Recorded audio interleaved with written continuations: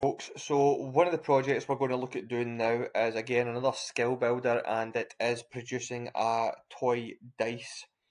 So let's again start a new file as always. So click on new tab at the top, metric folder, standard millimeter.ipt, create our file.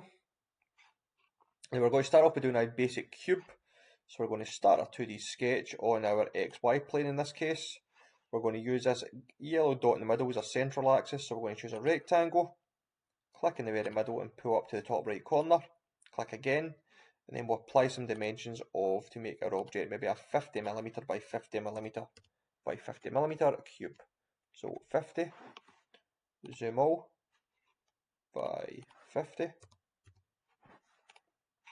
finish sketch and extrude by 50. So we've got a perfect cube. Next part of this is then starting to put on our die dots, shall we say. So we're going to need to take a time to practice working between our faces. So start a sketch, start off with number 1. Now what we're going to actually learn to do in this video first of all is two things. We're going to learn to dimension it to place our die dots, and then we're going to actually learn to use sketch constraints to try and help us a wee bit. So in this case I am going to just use a circle. I'm going to draw it in the middle. My circle is going to be 10mm in diameter. Now I want to make sure I'm dimensioning from the centre point of my circle to my edge and make sure it's the exact same as from there to my centre. So we know that if our our cube is 50 by 50, the centre should be 25mm in. Some basic maths. So dimension, centre point circle, edge of my cube, 25, press enter. Centre point circle, top of my cube, 25, enter. It's as simple as that.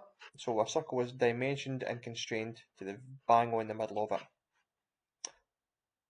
Now I'm going to finish this sketch here. I'm going to start working on my other sides. So I get two options. I can either start doing all my sketches at the one time and then extrude, subtract them to cut them, or I could do one at a time, extrude it, subtract it, do another one, extrude it, subtract, and so on and so forth until I'm happy. So I'm going to keep working my way through these till I've got all my sides done.